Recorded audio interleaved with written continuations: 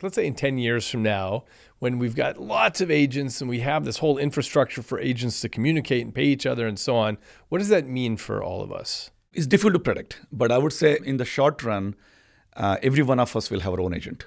And these agents will work on our behalf. So they're anchored in our identity. In the beginning, it's just about foundations. Like, do these agents have identity?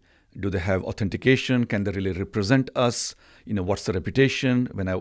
When my agent is using another agent, can it trust? That's what's happening now in the industry and also our work at MIT. The next phase is agent commerce. Just as if you move to a new city, you would figure out, what job you're going to get. You start learning, you start working. Your skills are not that great.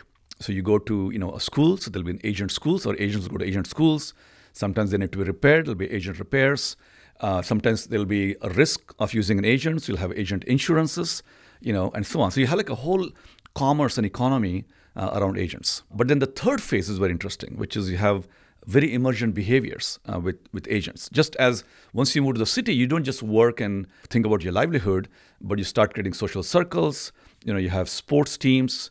You have universities, justice and court. So you get all this emergent behavior when folks get together and just as agents get together.